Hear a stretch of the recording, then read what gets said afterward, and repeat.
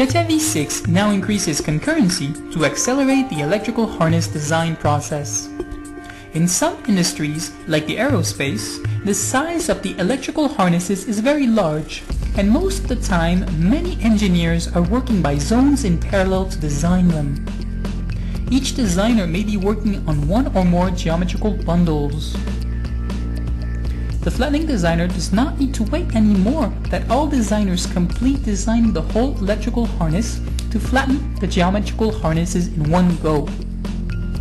As we see here, one of the harness engineers just finished his work on the blue electrical bundle and alerts the Flattening Designer that he may start working on it. This way, layout management task, which is extremely time-consuming, can now start early in the process.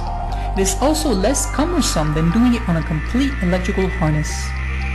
Complex harness design and flattening can now proceed more concurrently, with sections or zones of the harness being extracted and flattened as the design evolves. There is no need to wait for the complete harness design to be finalized before proceeding with the flattening step. When working by zone, each zone designer works at his own rhythm. We can see one telling the flattening expert that he completed his job working on the white bundle.